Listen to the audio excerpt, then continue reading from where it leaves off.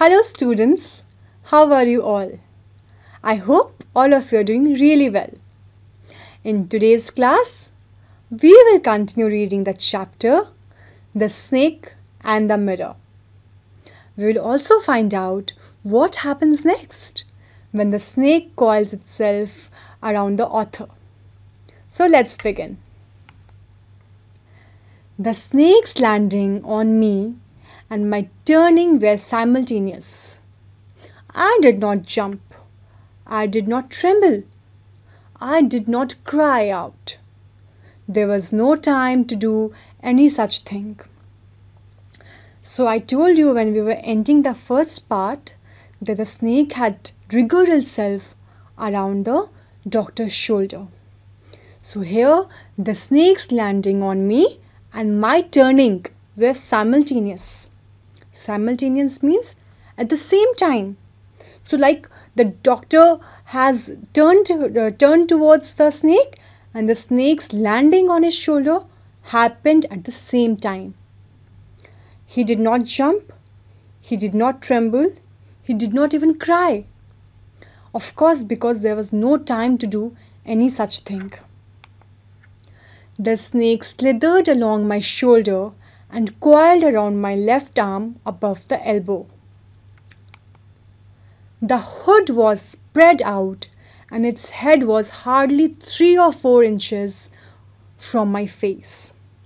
So the hood of the snake, as you can see, I have given in the picture, the hood of the snake was spread out because it was a cobra.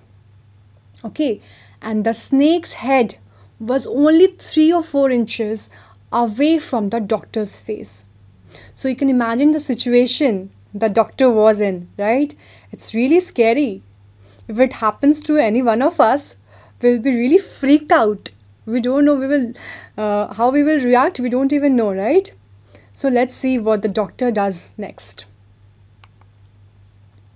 It would not be correct to say merely that I sat there holding my breath. I was turned to stone. But my mind was very active. The door opened into darkness. So he's saying that it would not be correct to say that I sat there holding my breath. Obviously, because he was also scared. So he was just holding his breath. And he turned to stone. Turn to stone means he became completely still. He did not move. Like you have seen a stone, it will be very, stiff. It will be staying at one position. So similarly, the doctor did not move and he became very still. Though he was still, his mind was not sleeping. His mind was very active. The room was surrounded by darkness. In the light of the lamp, I sat there like a stone image in the flesh. So as you know, there was no electricity and only he was sitting in the light of the lamp. And how was he sitting? He was sitting like a stone image in the flesh. In the flesh means obviously he was a human being. He was a living human being. But from inside he was turning into stone. Like he was sitting very still. He did not move. I felt then the great presence of the creator of this world and this universe. God was there. Suppose I said something and he did not like it. So the doctor is saying, I felt that there was a presence of the creator of this world and this universe. Who is the creator? Very good. God. So generally it's very common tendency, students, whenever we are in a difficult situation, we don't know how to react. We feel blocked. We feel that we are in a tight spot. What happened? We only remember God. We remember God from our heart. That, oh God, please save me from the situation. So like any of us, the doctor was also remembering God. That God was there. Suppose I said something and he did not like it. So the doctor is saying, what if I say something and the snake did not like it? I tried in my imagination to write in bright letters outside my little heart the words, "Oh God." So he's saying that I really wanted to, write in my imagination in big bright letters, okay, the words, "Oh God," so that God listens to him and save him. Then he's saying that there was some pain in my left arm.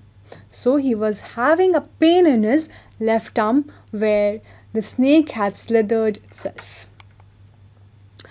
It was as if a thick leaden rod, no, a rod made of molten fire, was slowly but powerfully crushing my arm. The arm was beginning to be drained of all strength. What could I do? So he's comparing his pain to that. He's saying that I felt as if a very thick rod made of molten fire was crushing his arm.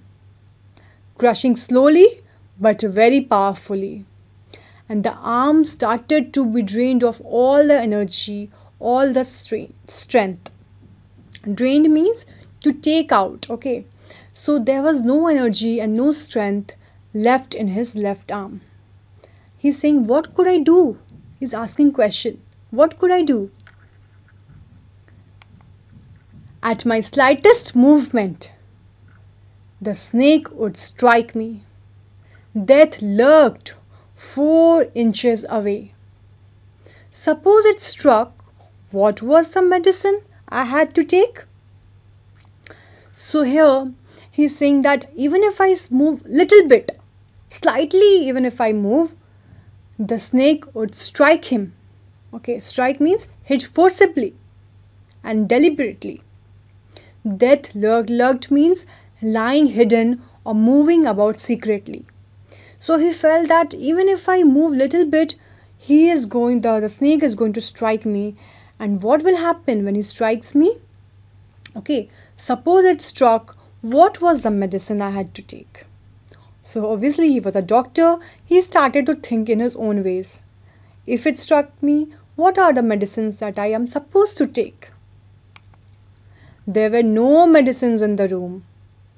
I was but a poor, foolish and stupid doctor. I forgot my danger and smiled feebly at myself. So he's saying that there were no medicines in the room. After all, he was very poor, foolish and stupid doctor. He did not even keep basic medicines with him. So that's what he's saying. He forgot his danger. And what was the danger? The danger of the snake. The snake would strike him. He completely forgot it and he started to smile at himself. Smile feebly. Feebly means something which indicates weakness. Okay. It seemed as if God appreciated that. Appreciated what? Appreciated the smile. Appreciated the feeble smile that he had smiled at himself. God has appreciated that. And why he thinks so? The snake turned its head. It looked into the mirror and saw its reflection. So the doctor is saying that the God really appreciated that. And why he thinks so? Because the snake has turned its head and it has looked into the mirror. And you can see in the picture that how the snake is looking into the mirror. And what he's able to see? The snake is able to see the reflection, his own reflection. I do not claim that it was the first snake that had ever looked into a mirror. But it was certain that the snake was looking into the mirror. So he's saying that I'm not saying that it was the first snake who was ever looking into the mirror. But I'm really sure the snake was looking into the mirror. Snake was looking into its own reflection into the mirror. Was it admiring its own beauty? Was it trying to make an important decision about growing a moustache or using eyeshadow and mascara, or wearing a vermilion spot on its forehead? Now this is really funny that how the doctor is thinking what the snake might be thinking when he is looking into the mirror. Was the snake admiring its own beauty?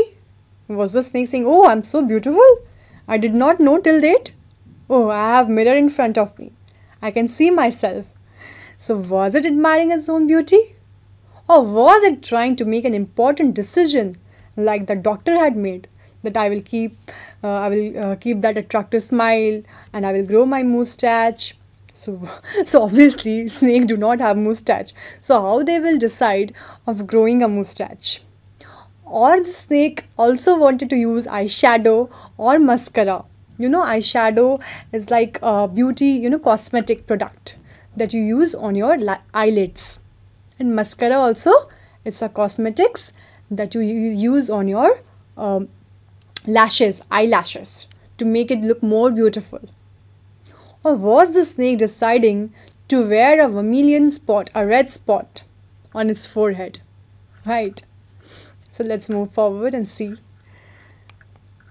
I did not know anything for certain. What sex was the snake? Was it male or female? I will never know, for the snake unwound itself from my arm and slowly slithered into my lap. So the doctor, as you can see, is really curious to know a lot of things about snake.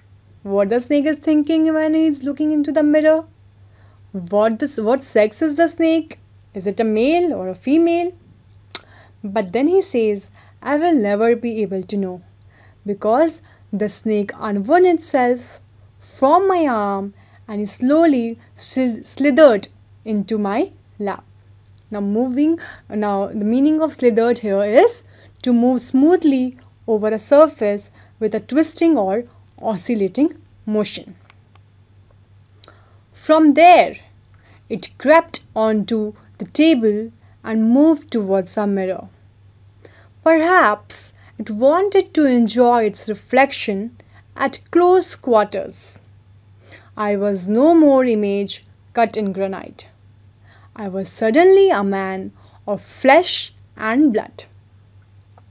So the doctor is now saying that the snake has now crept onto the table and moved towards the mirror.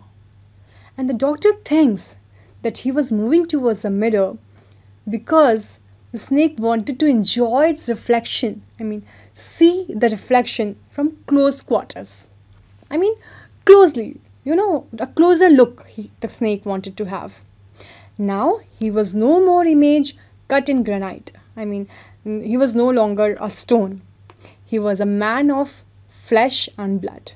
He was man of flesh and blood means suddenly it felt like somebody has given him a new life. Okay. Flesh and blood are these are the words used to show that he was living. Okay. Still holding my breath, I got up from the chair. I quietly went out through the door into the veranda. From there, I leapt into the yard and ran for all I was worth. So he was still holding his breath, okay? Though he was relieved, but he was still holding his breath. And he got up from the chair. He very quietly went out through the door into the veranda. Now, obviously, he was moving quietly because he did not want to distract the attention of the snake. He wanted to run away from the snake.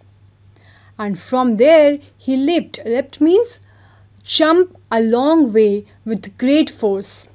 And he really wanted to move really fast so that he is out of the house as quickly as possible. So from there he ran very fast for all he was worth. Phew! Each of us heaved a sigh of relief. Sigh of relief means to relax or to feel relieved. Somebody asked, "Doctor, is your wife very fat?" So now, as you can see, the doctor is sitting with some of the patients, and finally the story has come to an interesting point, and everybody is feeling relieved that, oh, thank God, the snake did not strike you and you were able to run away from the snake. Now, the very interesting question comes from the audience, that is your wife fat, doctor? Now let's see what the doctor replies. Even we are excited to know how fat is doctor's wife. No, the doctor said. God willed otherwise. My life companion is a thin, reedy person with the gift of a sprinter. So he's saying, no, my wife is not very fat. I mean, not fat at all. Because the God has wanted otherwise. My wife is very thin, like a reedy. Reedy here means tall and thin. She is very tall and thin, and she is a person with the gift of a sprinter. Sprinter means someone who runs a short distance at top speed. So do remember that the doctor really wanted to have a fat wife so that she will not be able to run after him. But something opposite has happened, and the wife is really a good sprinter. She can run very fast. Okay, let's continue. Someone else asked, Doctor, when you ran, did the snake follow you?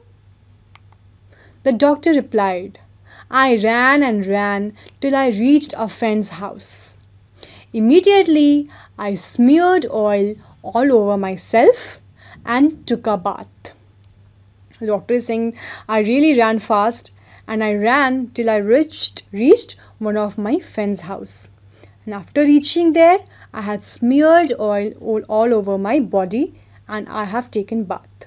Smeared, students, here means to spread or coat something. So here what he had smeared? He had smeared oil. I changed into fresh clothes.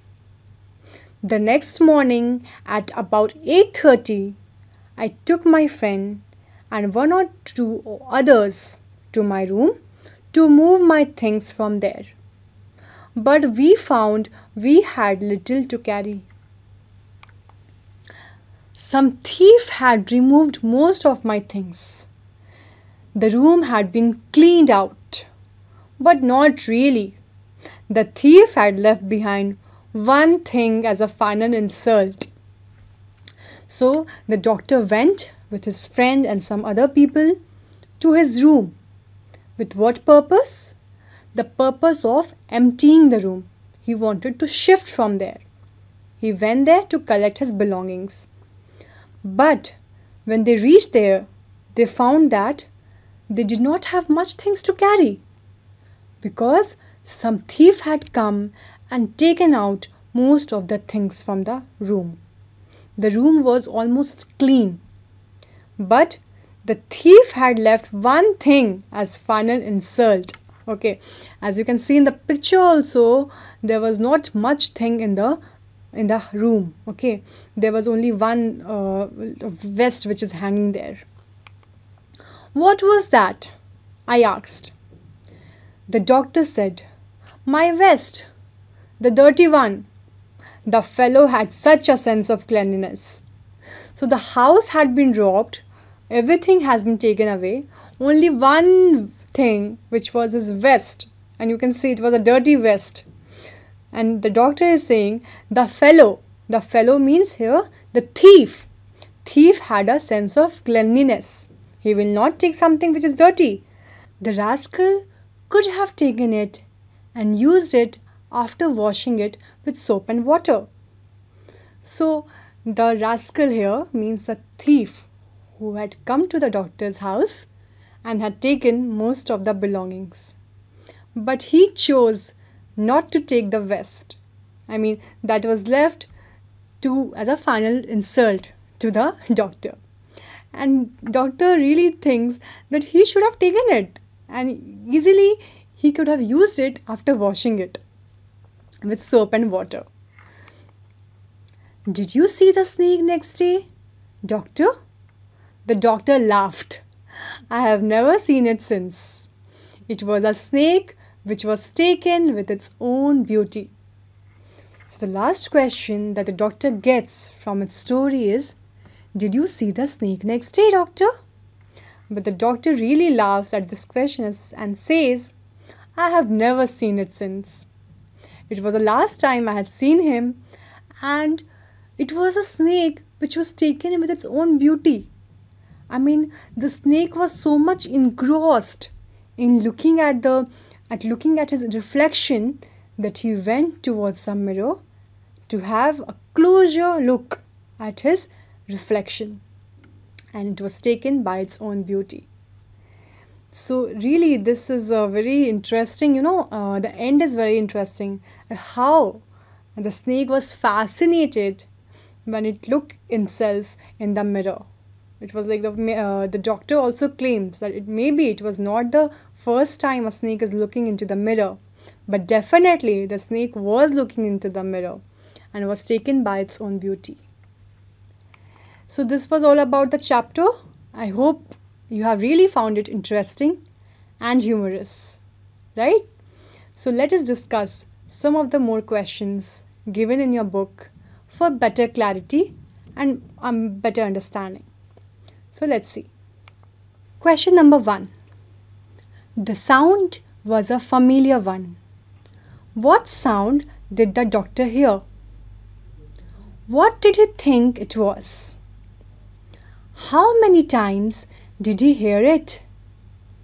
And also, you have to find the places in the text. When and why did the sound stop? So you remember I told you the sound was a known one, a familiar one. We have to answer that what sound did the doctor hear? Okay, I'm sure all of you know the answer. The doctor heard the sound of the snake, which was coming from his room. But the doctor thought it was the sound of the rats. That's why he thought the sound was a familiar one. He heard this sound for 4 times. And the question here that you have to find the places in the text where it has been mentioned. So now the answer is here. Again, I heard that sound from above. Suddenly, there came a dull thud as if a rubber tube had fallen. And the sound had stopped after the appearance of the snake on the ground. Okay, I hope the question is clear to all of you students, right? Let's move on to the next question. What 2 important and earth-shaking decisions did the doctor take while he was looking into the mirror? So this is something we have already discussed, right? And I'm sure all of you remember it now. The doctor took the following 2 important decisions. The first one was that he would shave daily and grow a thin moustache to look more handsome. And second was that he would always keep that attractive smile on his face. Yes, very good. So all of us should also try to keep an attractive smile on our face, right? It makes us look more cheerful, more happy, right? Coming to the third question. I looked into the mirror and smiled, says the doctor. A little later, he says, I forgot my danger and smiled feebly at myself. Right? So these are the 2, places or 2, instances where it has been mentioned the doctor looked into the mirror and smiled. And after an interval of some time, he says, I forgot my danger and smiled feebly at myself. The question is, what is the doctor's opinion about himself when he first smiles? And what is the doctor's opinion about himself when he smiles again?